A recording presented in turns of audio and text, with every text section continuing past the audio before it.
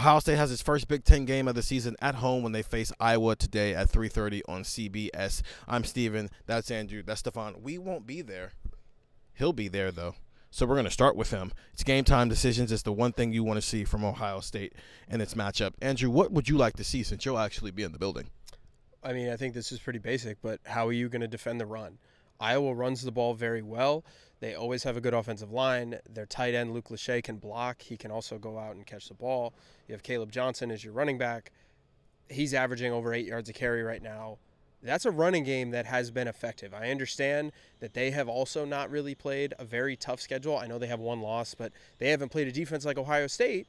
There aren't many defenses like Ohio State, but that's a really good running game. Like, he's really, really good. So, Ohio State, how are you going to defend the run? That's what I'm curious about, because Jim Knowles has talked about this. It feels like last week after the Marshall game, when we talked to him, he was a little upset with the way that some of their defensive line played. You know, the guys not playing in position, guys getting out of position. He was like, hey, you know, I think he was talking about Caden McDonald's, but he was also talking about everybody else. You know, hey, you could leave your gap to make a play, and if you make that play, that's great. But the next time they go right by you, and that's your fault. So you can't do that against Iowa, because if you do that, they will run the ball effectively, and that is how you get into a game where it's the third quarter and it's 13-10 because time of possession has not been your friend. So how do you defend the run? This is going to be probably, depending on how you feel about Michigan, the best run offense that they might play in the regular season.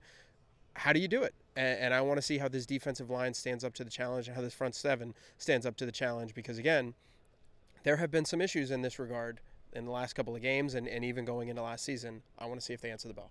With that being said, Ohio State is allowing less than 2 yards per carry. But to your point, Iowa is 12th in the nation in yards per carry on offense, and so this is going to be the first legitimate run offense they're going to be facing. And so the numbers are kind of, you put them at face value until you play somebody of quality. My thing is something that Jim Knowles said on Tuesday that I thought was notable. Weird, but noticeable. He said he wants to see better tackling from his linebackers, but more specifically, knockback tackling.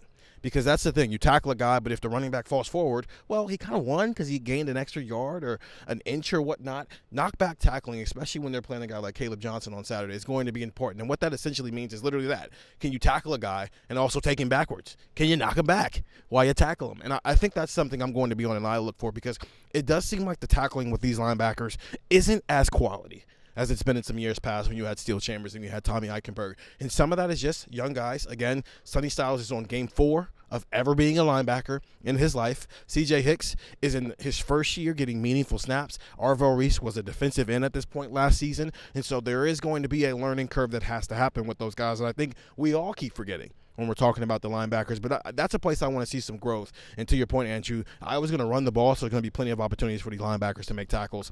Stefan, what do you want to see? I'll go to the other side of the ball. I'm interested to see Chip Kelly and this offense run the ball against Iowa's defense. Iowa's got one of the better rush defenses in the country, and Ohio State's got one of the best rushing offenses in the country, right? Like, these are two forces meeting each other on the field, and this is kind of the first real test that we'll have, you know, for this rushing attack. And Ryan Day has talked about it at times. You know, Chip is someone who really likes to establish a run, because I think a lot of this offense's success is based on what the running game can do.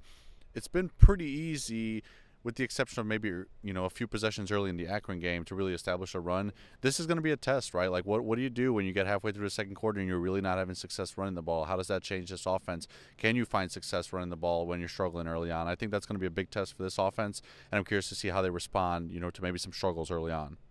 We all want to see them run the ball and stop the run.